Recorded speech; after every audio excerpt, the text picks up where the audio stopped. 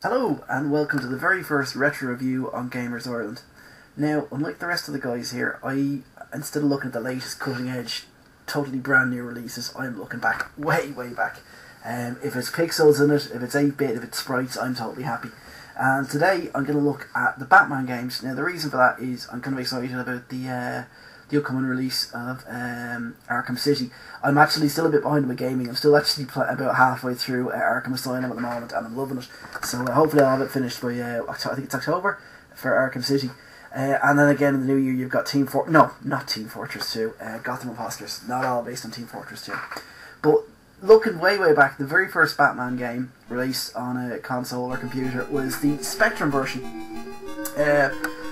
Spectrum game, Batman, released I think 1985 or 86. It was done by a bunch of guys who'd previously done a game called Head Over Heels, which used a very kind of isometric sort of view. And you went around kind of puzzle solving. It used the same game engines. I mean, the idea of game engine reuse is not new. They've been doing it for years. And as you can see, it's not really it doesn't compare to the likes of Arkham Asylum, obviously. You've got a very tubby Adam West style Batman there, and it really kind of is a very basic game. You wander around a maze, kind of collecting your various things like your bat boots, your bat cape, and so forth. As you can see, the baddies are really camp and unusual. As a koala bear. So a kind of not the kind of thing you expect to see Batman facing off against. Well, maybe the old 60s TV show, but not the kind of thing you expect the Dark Knight to be after. But it's a good game. You basically go ahead, get there. You wander around, you collect the various different bits and bobs, and you put together your bat plane, and then you go off and you find Robin. So it's a good little adventure game. And as the first, believe it or not, the first Batman game ever. So we're going to look now at the next one, which is on the Commodore 64. Now this is called Batman the Cape Crusader. And again, it's a mixture of action and adventure. You basically go around collecting various different items. For example, if I remember rightly, on the first level here, there you go, there's a little interface. So as you pick things up, you can use them or throw them down or what have you. If I remember rightly, you have to go and do things like get a disc and tools to fix the back computer. And then you go off into the world fighting bad guys. It's great as well. When you got the game, it was on a tape, and one side of it had one game which is basically you versus the Joker, and the second one had a completely different adventure which is you against the Penguin. So I mean, forget about DLC or anything like that. I mean, back then, people didn't string things out. You got your two games there and then ready to go. So it's a good game. It was actually used as a pack-in for the Commodore 64. In other words, when you bought a Commodore 64, it was one of it was actually the Caped Crusader pack, I think it was called. In fact, I think they used it on a few different Commodores. A few different Commodore packs. So,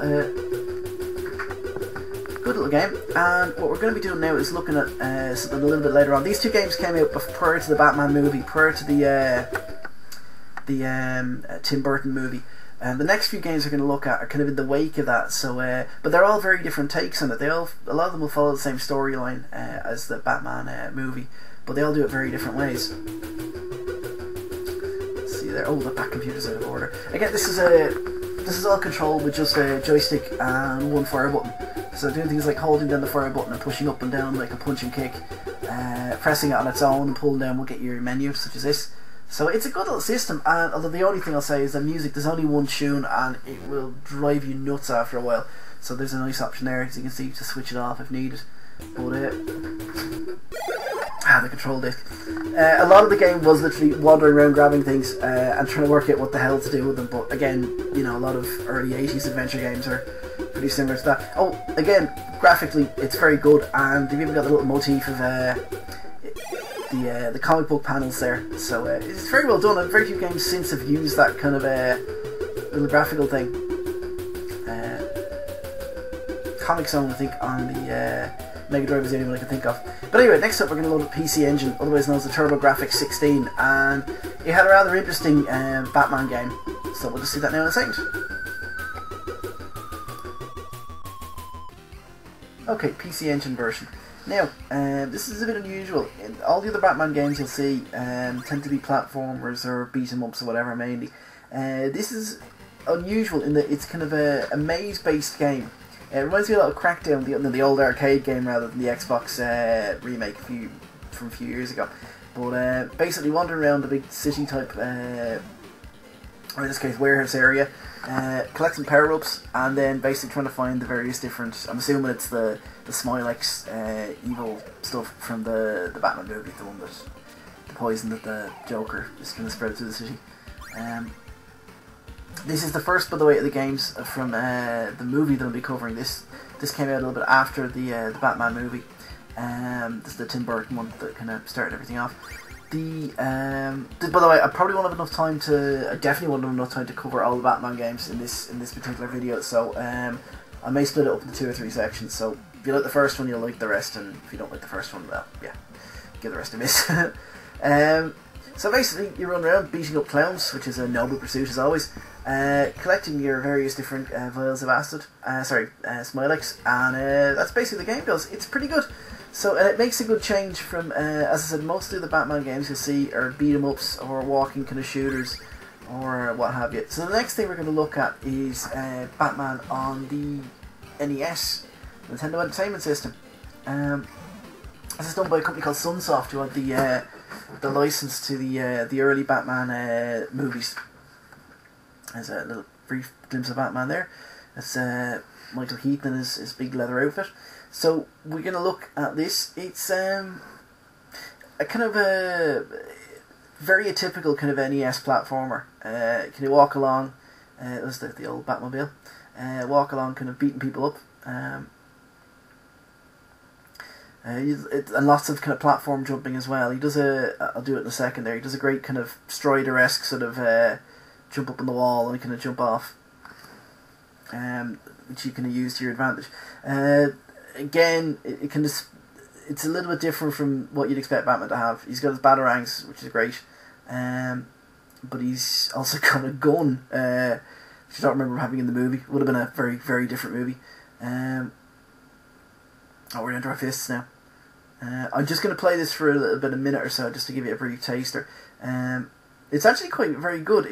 Like I said, it's very, it's a very typical kind of NES platformer. Constantly respawning baddies there. Lots of power-ups to pick up.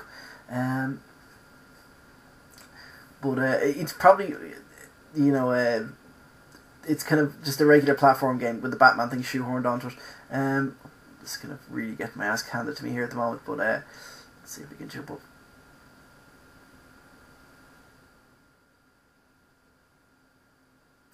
So we are going to have a quick look next at one of the Ocean games. Now Ocean were a publisher on the 8-bit computers and 16-bit computers, so the Commodore, the Spectrum, the Amstrad, the Amiga, the Atari and so forth. They specialised in doing movie conversions, but the movie conversions were good, but they tended to be very formulaic in that you had a platform section and maybe a driving section and a puzzle section, maybe a shooting bit or a beat 'em up. So we're going to load it up now in a second on the Commodore. I will go the Commodore version. Again, this is the Batman, based on the Batman movie. So it's a good platformer. Kind of wander around shooting bad guys and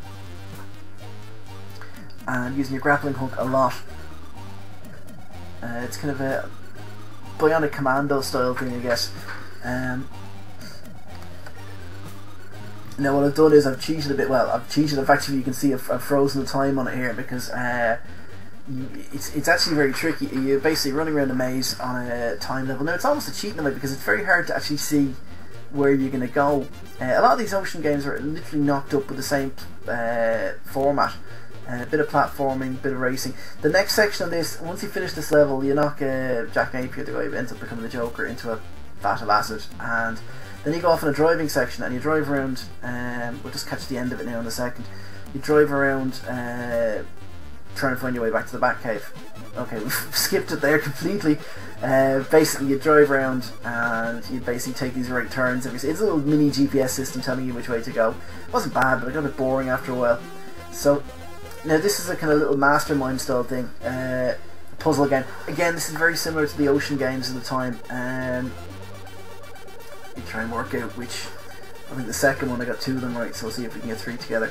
You have to Ocean games, very similar. I remember Total Recall, for example, having a platform bit, a beat 'em up bit, a driving bit.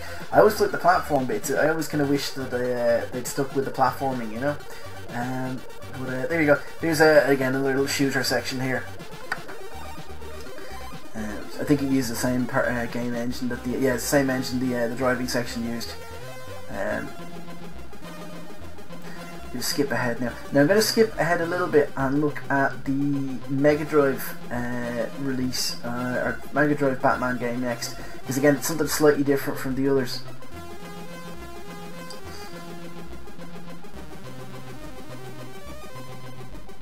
Okay, we'll just load it up here with the magic of emulation.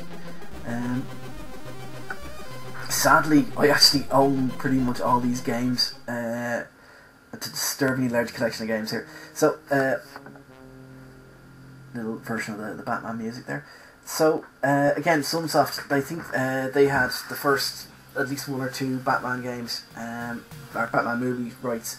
So, it's, this one is different again. There was a Batman, I'm going to be covering it probably in the next section, but there was a Batman arcade machine as well.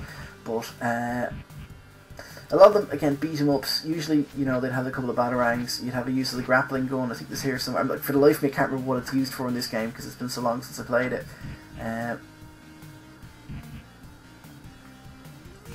Some nice graphics there. So again, I think one things you learn from lots of retro gaming is that every film could be condensed into a beat 'em up section, a platform section, a driving section, and a puzzle section. I mean, the one of the things I do like about, I mean, I love my retro gaming, but the one of the things I like about later games is that you had, maybe from the likes of GoldenEye onwards, you know, you had games that you know, wouldn't capture the whole part, you know, the whole essence of a film, without having to resort to just getting little mini games built based around scenes. Still though, this is a fun little game.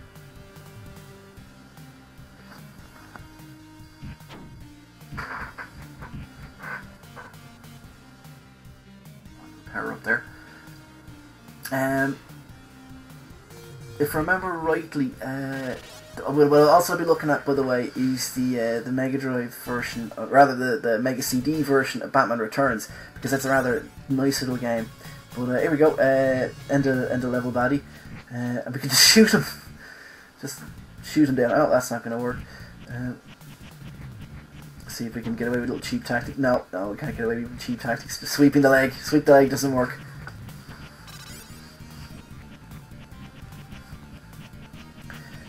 As you can see, the thing about retro gaming is you can see the advances AI has made over the years. Although he's beaten me. I think what we'll do is we'll sacrifice a life and we'll just shoot him down, because you obviously don't want to see me slugging away at one particular bad guy for the rest of this review. So what I'm going to look at,